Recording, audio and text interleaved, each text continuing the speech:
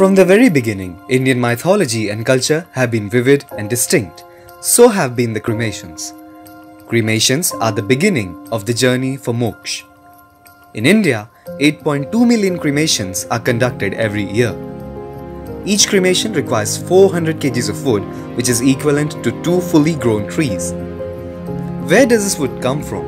For this, 16.4 million trees are cut every year.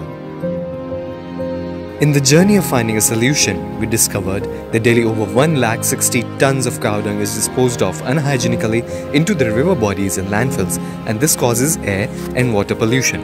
We at Earth have transformed this wasted resource into a fuel of high ecological value. Cow has been considered holy in ancient Indian scriptures, making earth logs more acceptable traditionally.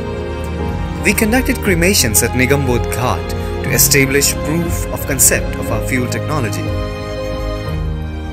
We at Earth believe that everyone is motivated by a sense of purpose, a purpose that revolves around giving back to this world. We constantly strive to make our life meaningful.